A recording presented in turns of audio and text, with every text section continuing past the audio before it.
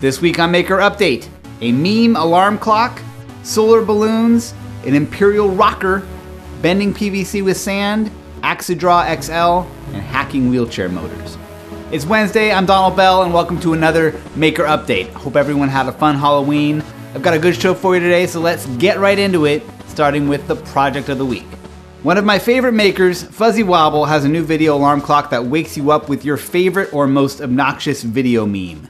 For his version, he appropriately went with this one where a preacher shouts, "Wake up!" over and over and over.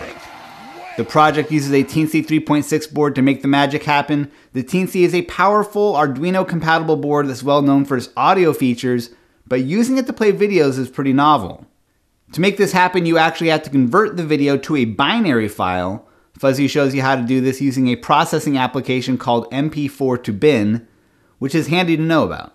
The cool black enclosure for the clock is made from laser-cut acrylic, but Fuzzy includes Illustrator templates that you could easily print out as a template to cut this from wood. On the back, you get a switch for setting the time or the alarm.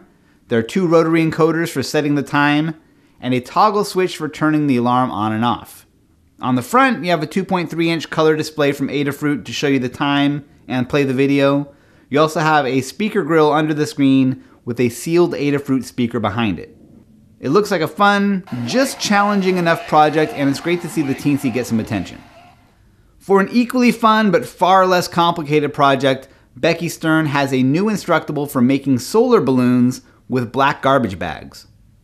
By cutting and taping a series of bags into a tube and filling it with air, you can whip up your own little blimp. Maybe I'm weird, but I've never seen this before. It's a pretty rad trick. The black color of the trash bags helps to absorb heat, making the air inside lighter than the surrounding air. The project is part of a larger free online class that Becky is doing on solar. Over on YouTube, NeverNotMaking has a project video on creating a rocking horse shaped like a Star Wars AT-AT. The project is made from several layers of CNC carved plywood, though none of the sections are terribly big, so it could probably be done on a modest-sized CNC router. There's a separate Imgur gallery showing off the build steps. It's a lot of sanding and beveling and gluing, but the payoff is adorable.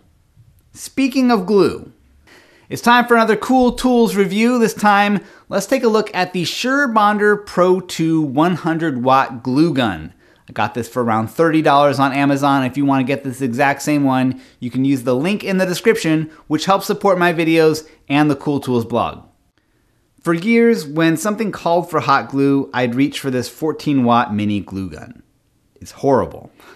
It takes forever to heat up, the built-in stand is practically useless, and you have to unplug it to turn it off. After researching my options, I settled on the Surebonder Pro 2 as the best value and a step-up workshop glue gun.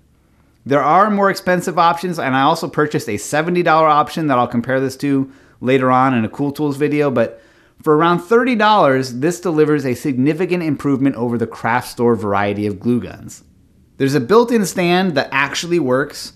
You get a nice long 2-prong cord to work with. There's a power switch at the base of the handle so you can turn it off as soon as you're done instead of fiddling around to unplug it. It heats up faster. It takes a bigger 1/2-inch diameter glue stick, and it has nozzles that you can buy and swap out for more control. Another advantage to using a hotter gun like this is that most general purpose hot glues will take longer to cool down and set up, so you'll get a little bit more working time with it. You can also fall down the rabbit hole of different glue types: low heat, high heat, wood glue, colored glue. Now that I don't hate this thing, it's been fun to actually see what options are out there. My only complaint with this is that it would be nice if the heat were adjustable, and I wish the power switch lit up just for a little visual feedback.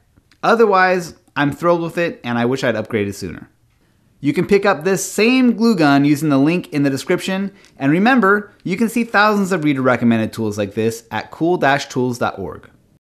Some more tips to share with you this week. Lynn from Darbin Orvar has this cool trick for bending PVC pipe by filling it with hot sand, covering the ends, and then molding the pipe freehand or around a jig before it cools down. Compared to using a torch, it's apparently less prone to kinking because the sand inside maintains an outward pressure. The results look cool, especially on small, thin pipe. The latest issue of MagPi is out, issue 63. The special section is on arcade projects. There's also some cool music projects inside. I noticed there's a new Solarbotics marble machine kit available called the GraviTrack. It's more like a marble roller coaster. There's a solar version and a battery version. Both come as laser cut wood kits that you can screw together. Evil Mad Scientist has a new XL version of their AxiDraw V3 pen plotter. It costs $600 and has twice the travel distance on the X direction, allowing you to make longer or wider drawings. And Randy Serafin from Instructables has a quick guide on hacking wheelchair motors to remove the electromagnetic motor brakes, making them less complicated to work with and more suitable for electric go-kart or scooter projects where a manual brake is usually a better option.